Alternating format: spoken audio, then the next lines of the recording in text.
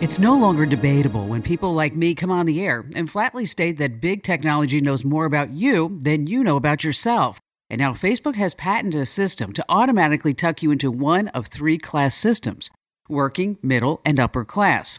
And how did they get all this information about you? You gave it to them. Kim Komando with your Tuesday Consumer Tech Update.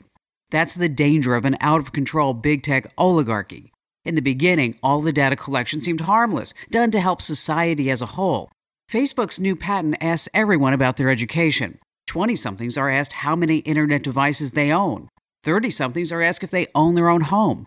Facebook knows people don't like to talk about their income. So based on the websites you visit, together with everything else they have on you, they'll simply categorize you on their own. And bingo, it's an instant Facebook caste system. Go ahead, just try and climb from one level to the other and see where that gets you. I'm Kim Komando.